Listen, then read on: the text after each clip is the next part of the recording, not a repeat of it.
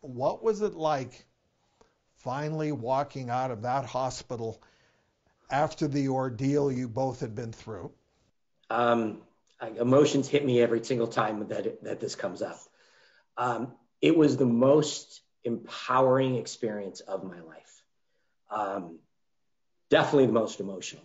When I was going through therapy, I even cried because I wanted to walk out of this hospital. I did not want to be wheeled out. And they didn't have a lot of faith in the concept of walking out because I was so just physically drained and distraught. He had lost 50 pounds. Yes, I lost 50 pounds coming out of there. So I went in at 197. I came out at 147. And so we wheeled out. When the elevator door opened, there was people lining the hallways and in cheering. And I was thinking to myself, who's taking care of the patients? So it was just, I noticed over on the side that all of my doctors were right there, and I fist bumped each one of them. And then I just had, oh God, I cry every time I say this. I just had this empowering endorphins that were pumping through my body. And I looked up at Stephanie and AJ, and I just said, grab an arm. And I stood up and I walked out on my own. It was so incredible. I walked out to over 100 of my friends and family with signs that said, the slopes are calling. Oh, it was so incredible.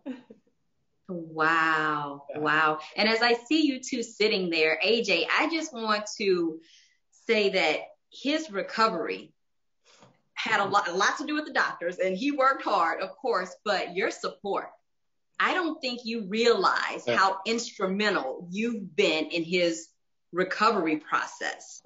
AJ, did you ever test positive for COVID? Because I did not. You were, yeah. I never have. I was just really, really careful. And even when I went into the hospital, I was that much more careful because obviously we didn't know the extreme or the extent of what it was and the contagious side of things. So yeah, I was just really, really careful. Well, Gregg, we know you are the consummate survivor and fighter. So you made a pact with yourself, I guess, that you were going to hit those slopes again. Did you ever make it back to the slopes to ski? You got that right. Sure did. I made a commitment to my doctors, my nurses, and our village. And again, crying again. December 11th was the kickoff. And I can't hold a pole in my right hand, but I was 100% back on and I didn't miss a beat. There are a lot of people out there who say, oh, the virus isn't real. Or even if they do believe that the virus is real, they say it won't happen to me, or they just, for whatever reason, don't choose to take it seriously. What would you tell them? Look at my hands. Is this serious?